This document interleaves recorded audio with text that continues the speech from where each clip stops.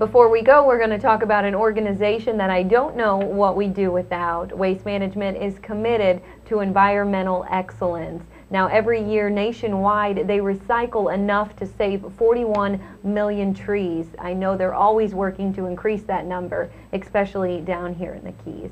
Greg, thank you for being with me this morning. Oh, my pleasure. Thank you. Now, let's start, Greg, by talking about single-stream residential recycling. Could you explain what that is? Sure, I'm glad to.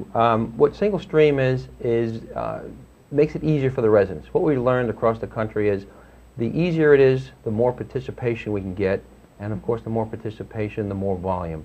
So what we're working on with both the city and the county is to go to a 64-gallon cart, which is pretty good size. It's much bigger than the little bins. It has a lid on it, has wheels on it, and you can put everything in there, your newspaper, your detergent bottle, your soda bottles, aluminum cans, tin cans, and then once we come pick it up, we pick it up all in one so the resident doesn't have to do any separating. Then we take it to our facility up in the mainland in Pembroke Pines, and it's about a 4-acre facility, lots of pretty fancy equipment, and of course some hand labor, and we sort the material out into different categories, bale it up, and then ship it to markets throughout the world, actually. Okay, so that's where all the material goes then, to Right. those markets throughout the world. Right. Actually, China takes a lot of the paper stuff. Aluminum and tin pretty much stay in the United States. Plastics gets distributed throughout the United States. Some goes to Georgia. Some actually as close as Orlando. There's a plant up there that makes some plastic pallets that out of our recycled material. Okay. And now what can we do here as a community to reduce our waste, Greg? Well, like I tell everybody, the most important thing is look at what you buy. You know, if you can buy something in a bigger jar or bottle or something like that, so you don't have that much waste. Obviously, aluminum and plastic is a little more environmentally friendly, than glass. You know, glass is heavier to ship. It's not as easily recycled. You know, some of the products out there, they might be very convenient, but they might not be recyclable. So it's important to look at what you buy and try and reduce things like that.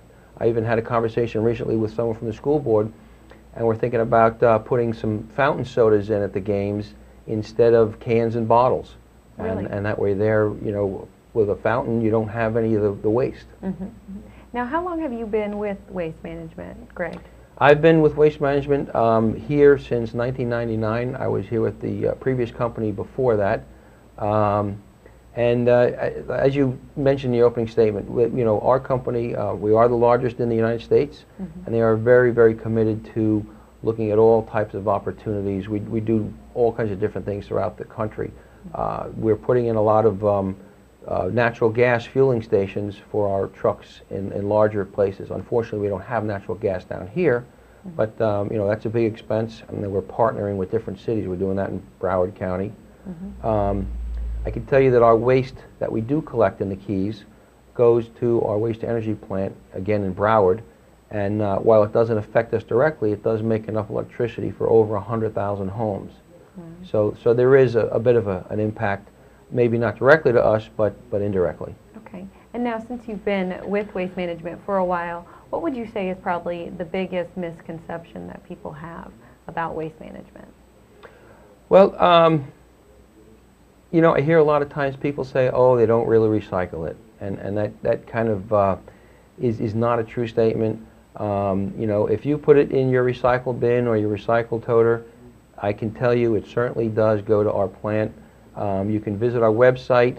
You can kind of navigate through that to Reuters Recycling and see how the plant works. I do take some people up for tours every now and then, and my email is out there, so if someone really has an interest, let me know and I can give them more detailed information. Okay, wonderful. And the website is on the bottom of the screen along with his email address that you can see right there. Thank you for sharing all of this information this morning with our viewers. My pleasure. Thank you. All right, that's going to do it for me today. I thank you for tuning in this morning, and I invite you to join me back here tomorrow at 7 a.m. and again at 8:30 a.m. Take care and have a great rest of your day, everybody.